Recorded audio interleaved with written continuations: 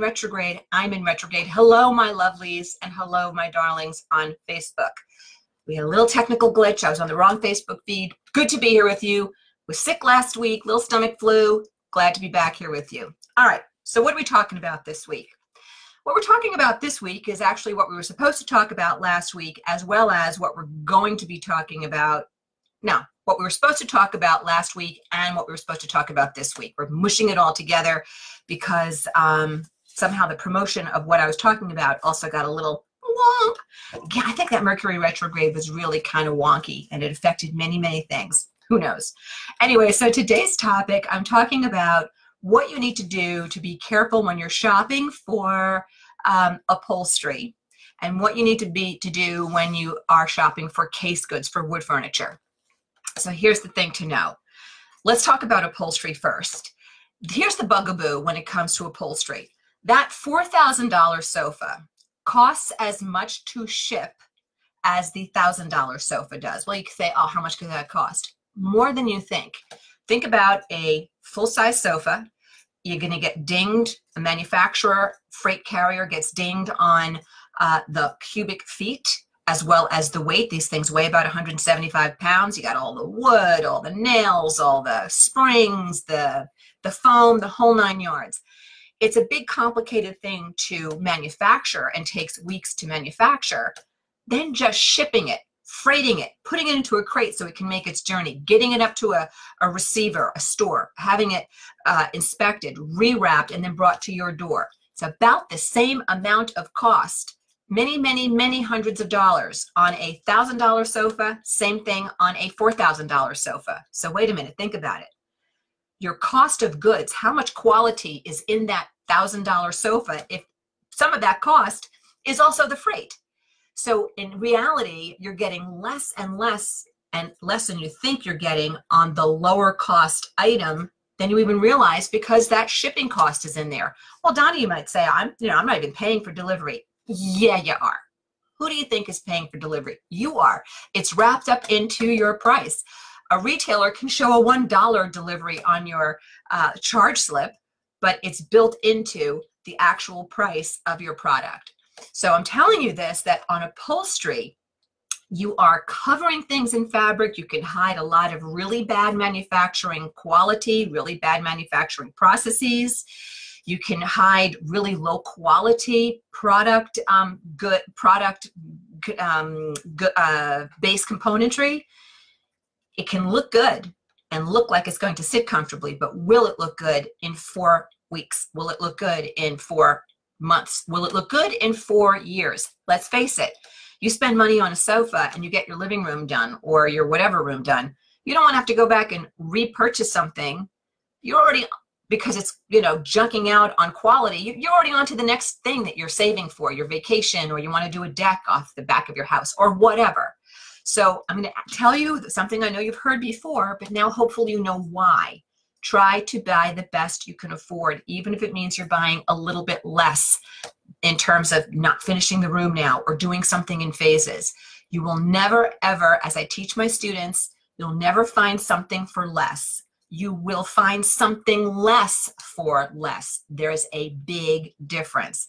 I met with a potential client a couple of weeks ago and I sat down in her kitchen. She had just had a terrible experience with a designer that really screwed her and things are a mess. And so she started to have to just buy some furnishings on her own. She needed furniture in her home. And I sat down on an upholstered chair in her kitchen and I said, ooh, the problem with his chair, is this an old chair? Or is this something that designer, provided? She said, no, we just bought that from a catalog or very well-known internet catalog resource. And I said, oh, and I felt a little embarrassed that I said something. And she said, they're not really that comfortable, are they? I said, well, I think there's a little bit of an issue here. I mean, it felt just like the cushion completely compressed when you sat on it. And I looked at the other cushions around the table on these upholstered chairs, and they were all looking wonky and not so great. And there was a beautiful banquette seat, but it was all ripply at the back, and it was less than a few months old. She said, I'm really aggravated about the quality here, and I spent $200 a chair. I said, well, $200 is a lot of money. It's not a lot of money for an upholstered dining chair. She put them together herself. And so she had 6 of these chairs. But meanwhile, they were garbage, and she was going to have to replace them in, you know, a year or so with hard family wear. So what do you do if you're on a budget and you're looking at upholstery? You say, look, Don, I can't spend $1,000 right now on an upholstered chair, or $800, or I can't spend $3,500 or $4,500 on a sofa. What do I do? I want you to make sure that you trust and know the retailer that you're working with, so that you know who you're calling when there's a problem. I want you to Google that retailer in your town to make sure that their customer service is where you need it to be. And just because it's a national retailer doesn't mean a hill of beans, because some national retailers are for furniture are actually franchises. So the way the XYZ national brand store operates in, you know, Akron, Ohio might be different than the way it operates in Wilkes-Barre, Pennsylvania versus, you know, San Diego, California. If they're under different ownership, you don't know how that store is being run. Furniture is expensive to manufacture. It is expensive to ship. It is expensive to deliver. So if you as a consumer are buying at the lowest end on the price point scale, because that's what budget requires, I get it, but do it with your eyes wide open. Make sure you know who you are doing business with, who you call if there's a problem, what your recourses are, what kind of guarantees are there. And I'm going to tell you right now, there are virtually no guarantees on furniture. No one will guarantee fabric, because they feel it's an end use issue, and very few people at the entry level end, pardon me, will guarantee any sort of frame.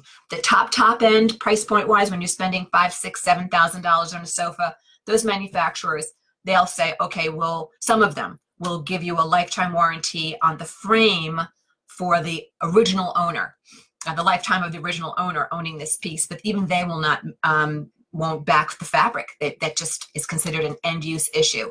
So make sure, knowing you're going to own it for a while, make sure you feel very comfortable with quality that you're purchasing and where you're putting it, and that you trust the retailer that you're dealing with, whether it's online, catalog, or in person.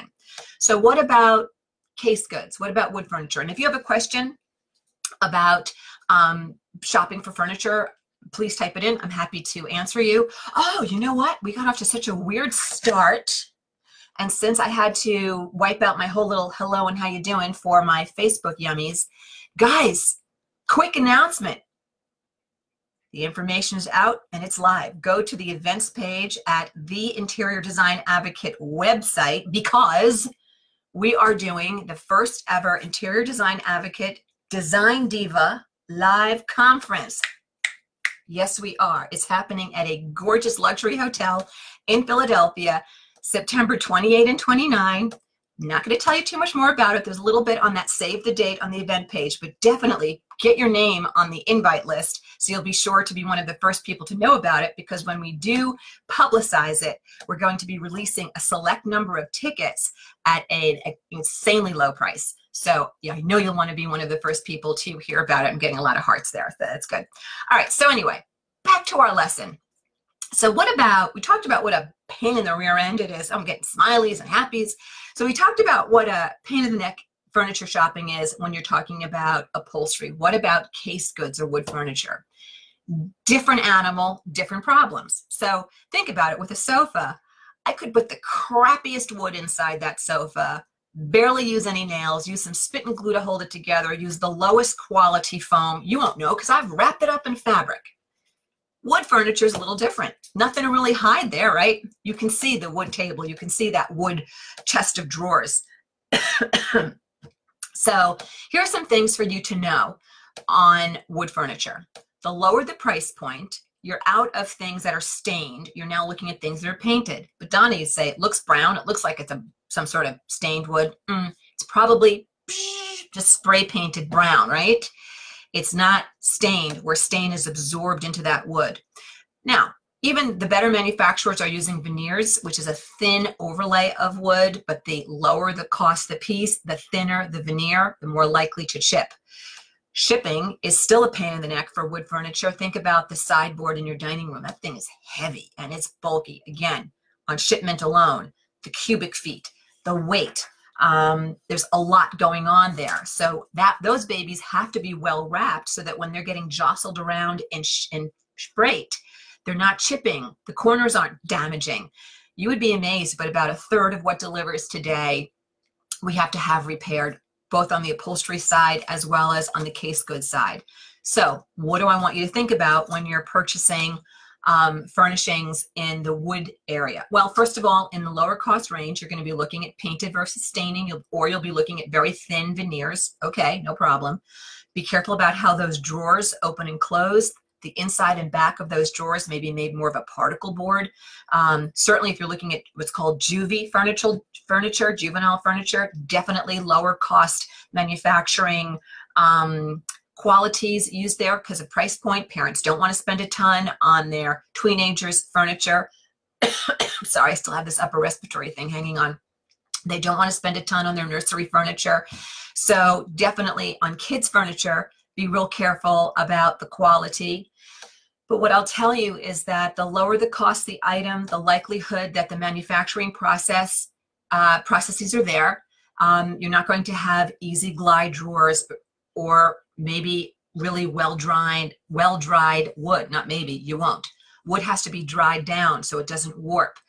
So it's nice and stable. 6 months, 8 months to dry it down well. Well, and the lower cost product points, price points, all that drying down is not happening, which is why you might find 3 years after buying a low-cost dining room set or dining room sideboard, suddenly the drawer fronts are looking a little warped, or the cabinet doors aren't swinging shut the right way because things have continued to dry down and settle in the heat of your home and the dryness of your home.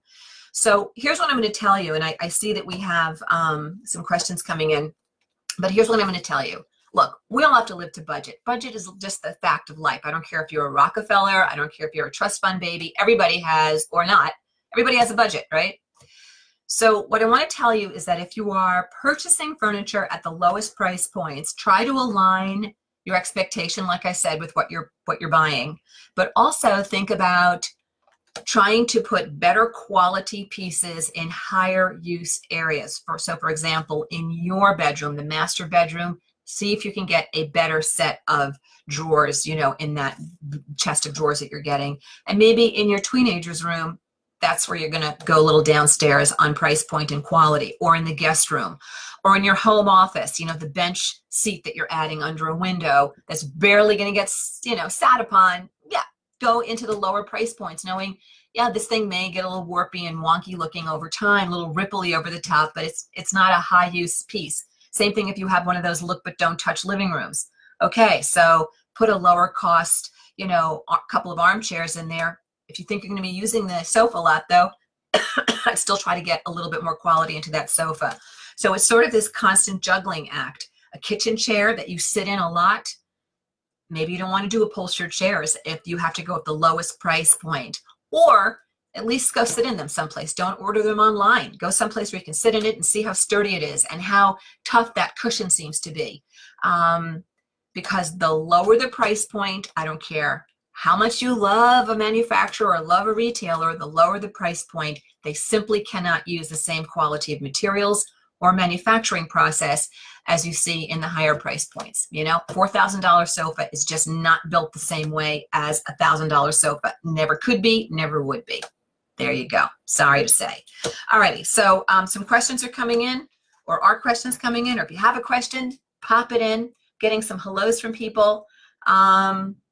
What about outside furniture is a question that's coming in on Instagram. That's from Anita. So Anita, I'd love to know what you mean about what about outside furniture, but I'll give you what I know until you send in a follow-up.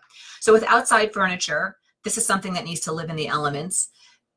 If possible, you definitely want indoor-outdoor fabric on outdoor furniture. Why? If you think about just plain cotton cloth that's in your home, maybe on some drapes right now, that cloth was woven and then it was dyed. Woven and then it was dyed. The color was put on top of that fiber, right? The fiber is what was woven together. But with indoor-outdoor fabric, the color is actually mixed into this man-made fiber that is then extruded like out of a pasta maker. So the color is intrinsically part of the actual fiber. Therefore, it cannot be bleached out by the sun. Cotton fabrics, on the other hand, they can lose their color in sunlight, in that UV light. Also, very important, cotton is an organic fabric, and mold and mildew loves to grow on something that's organic, like cotton. So if you are hosting a dinner party with your family, or just having, this Friday night hot dogs with your fam on the deck or your patio, and somebody drops something on one of those, upholstered chairs, if it is an organic material, very easy for that goop to stay in there and start to fester. Whereas if it is a man-made indoor-outdoor, you wipe that off, nothing's going to want to grow on that wiped, on whatever residue is left behind, because it's a man-made fabric or fiber or host. And mold and mildew needs something nice and organic to really get going. So definitely indoor-outdoor fabrics. That's the good news. Bad news is indoor-outdoor fabrics are about 30 to 40% more than cheap, nylons or cheap cottons. The good news about indoor-outdoor fabrics, they have changed dramatically. They have a much softer hand. They don't feel like, sandpaper. So that's something that is, I think, to the benefit of consumers today. And then in terms of what the other material is, it's that let's say your chairs are made of, a really durable powder coated aluminum, great move. Be careful of woods unless you plan to seal them. You want a really solid, heavy something like a teak. Teak doesn't mind water, but a softer wood, be careful about it. And then some of the interesting woven looking product is really not made out of wicker. It's made out of the same type of man-made like polymers that some airline materials, airplane materials are made out of. Some of them are just like tough as tanks. They get more costly, but again, you get what you pay for. So hopefully that helps you, Anita. And if you have a more specific question, I'm happy to take that. And Katie's passing me more questions in Facebook. You're being out questioned right now by Instagram, but if you have any questions, feel free to type them in and I'm happy to answer them. So PC File is asking me, who do I recommend for a good sectional sofa? I'm going to throw it back to you. How much are you spending? You spending $15,000 on that sectional sofa, or did you want to spend $3,500 on that sectional sofa? It's all about price point. Can't recommend anything in terms of a retailer or an online resource if I don't know your budget. How big is this sectional sofa? I've seen big, fat, giant babies, and they're huge, and from a really good manufacturer, they'll be in that 15, 18, 12 easy price point. So what I would say to you is buy the best you can afford, do some Googling in your area, and literally, if you're shopping at store ABC, I want you to say, reviews, online reviews about ABC's sectional sofas, and online reviews about so-and-so's outdoor sofas, whatever it is you're purchasing, online reviews about so-and-so's kitchen chairs. See what people are saying about that manufacturer. Just had one of my students post something about 4 months ago in one of our Facebook groups, private Facebook groups for one of my courses. And she said she was really disappointed because a manufacturer whose wood furniture she really liked, she went on and bought one of their sofas and hated it, hated the quality. So just because a manufacturer does one thing well doesn't mean that they do the other thing so well. So definitely do your Google research. And again, I don't know your price point, so hard for me to recommend for you. Okay, Lori is asking, shouldn't anyone buying an upholstery piece of furniture online be concerned about how comfortable it is? I try to avoid this kind of supplier because you can't test it out first. Lori, that's a really interesting point. I'm going to tell you something. I know sometimes people wonder, how does it work with, people are hiring designers? What's it like to do all that? I'm going to tell you that clients who are hiring luxury firms like mine, they often don't get to sit in everything. Very often they don't. Because think about it, a showroom only has so much square footage. Showroom in New York, showroom in Pennsylvania, Philadelphia, or in Dallas, or wherever. There's a limit to how much floor space they have. So a showroom might have a few pieces of upholstery from a manufacturer, but not every single piece of upholstery, because a manufacturer could have hundreds of different items, or SKUs as they're called, SKUs. So it's possible that you will sit in the manufacturer as a client, but not in the actual piece that you're going to be purchasing. So you can at least see what is the quality like. So to answer you, Lori, more specifically, if you are someone that wants to sit in your furniture before you purchase it, yeah, I wouldn't be doing any shopping online. I would make sure I went places where I could sit in it. Here's the thing with furniture, with upholstered goods. I'm sorry, I still have this weird dry cough. It's about the support you have when you sit. All you and I are to a sofa is load. Sorry, it's not very glamorous, but that's what we are. And a sofa that's well built is looking to disperse the load, disperse our weight through it, because people tend to sit in sofas in the same way, in the same place over and over. Think about where you sit every night after dinner when you're watching TV with your hubs. Everybody tends to sit in their same spot, right? So that's where a wear spot can happen. But it's not just about the resilience of that cushion. Do you have springs on the inside of that cushion with a nice wrap of foam or nice wrap of down? It'll cost you if you do. Or do you just have a really good high density foam? That'll cost you more than a low density cheap foam.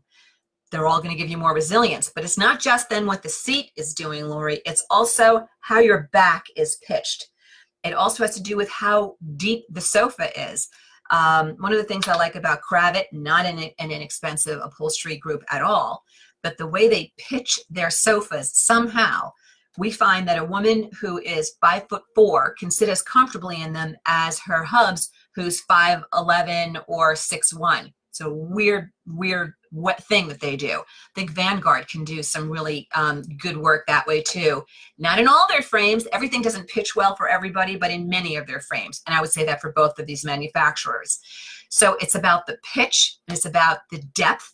Different sofas come in different depths. Some are, you know, a shallow depth, which might be what you like. Some are a deeper depth, like a 41-inch versus a 39-inch. So I'd go out and do some shopping, Lori, and I'd sit in some things, and I try to get a sense of, gee, do I like a tight back sofa, or do I like a loose cushion back sofa?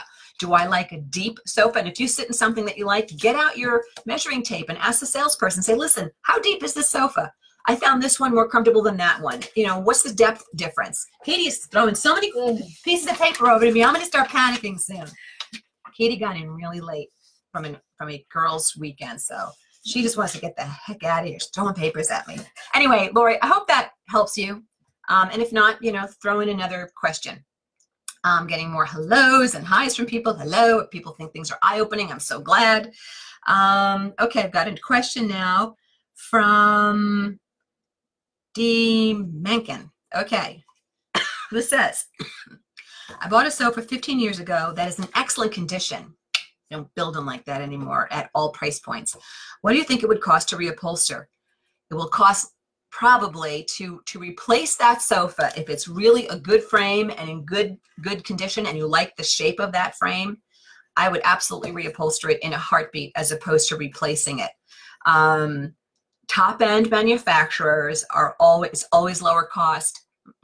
It's usually lower cost to reupholster than it is to purchase new. And why do I say usually? Because if you lose your marbles and go bananas on the fabric and you decide, oh, I'm going to put, you know, a really fine velvet mohair for $280 a yard on this sofa that needs 25 or 24 yards, hello, goodbye to the budget.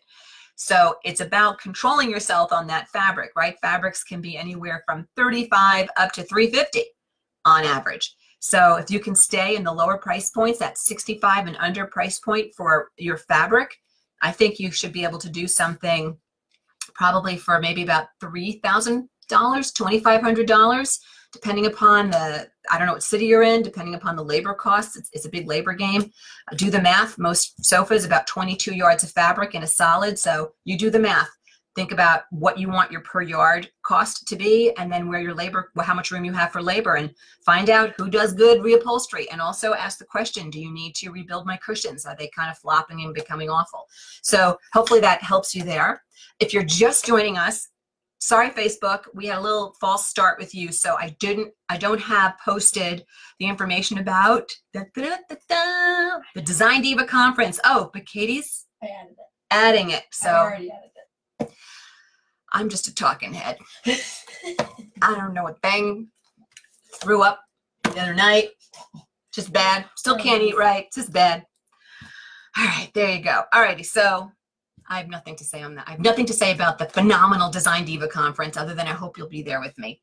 Alrighty, so Allison is saying, are all downblend cushions made the same? I'm going to say no. It's all about price point. It's how much fill are they using. And as I understand it, there are different types of down feathers. Some have more loft, some have more density. So I would, again, Allison, I would do some Googling.